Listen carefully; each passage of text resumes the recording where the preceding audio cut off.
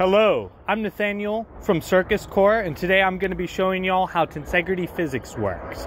This here is a table I made out of cedar wood and resin, which I then electrocuted and filled in the burns with more resin, as you can see right over here.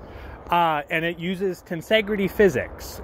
We bring this to a lot of shows, and a lot of people are flabbergasted. A lot of people think we're pulling their leg.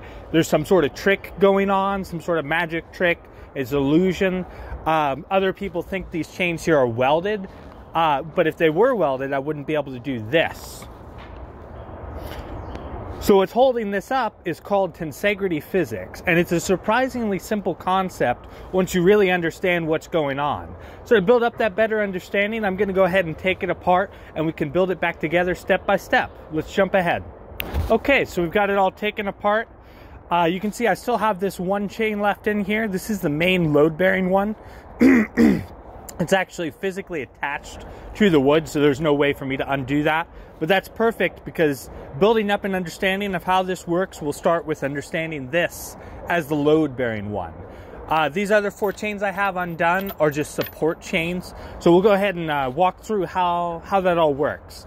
So if this is the only chain, it behaves exactly like you'd expect. It's not really a table. You have to hold this top up. It's wanting to fall any which way.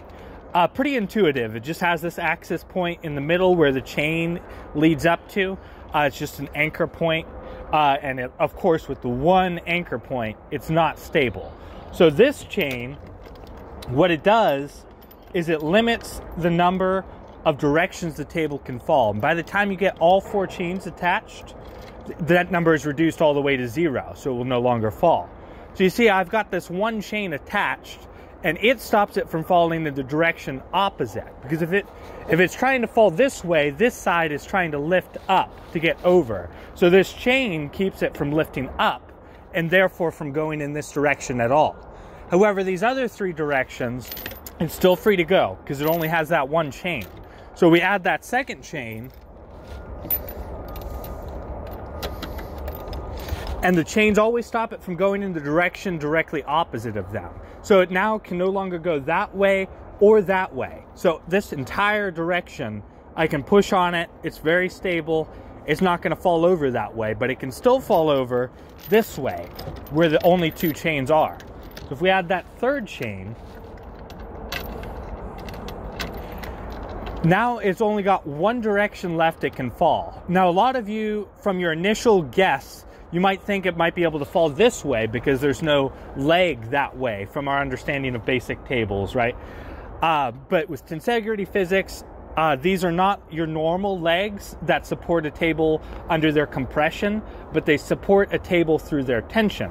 So it can't fall in the direction opposite of the open chain.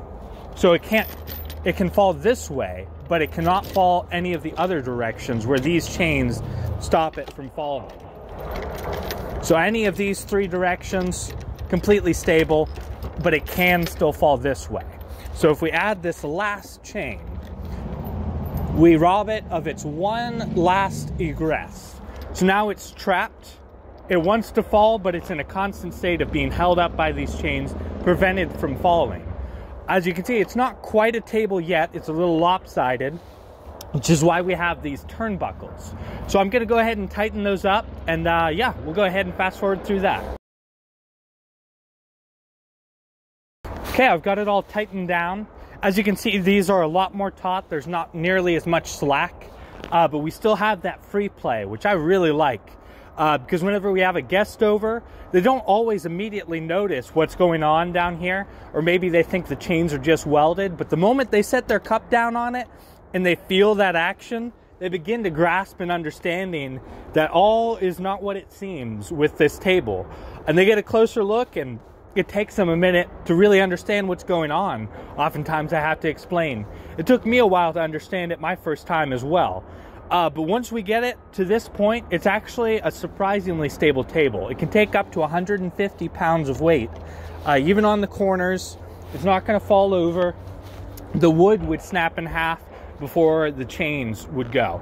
So this one is a very stable end table, and that free play really always wows the guests anytime they come over and they set their drink down, set their plate down. So yeah, if you like this video, if you learned something from it, be sure to like and subscribe. We'd really appreciate it. We've got a lot more videos coming down the pipeline. And feel free to use these concepts in your own builds. These turnbuckles, you can get them pretty cheap, and the chains, you can get those pretty cheap. So yeah, I hope you enjoyed the video. Peace out.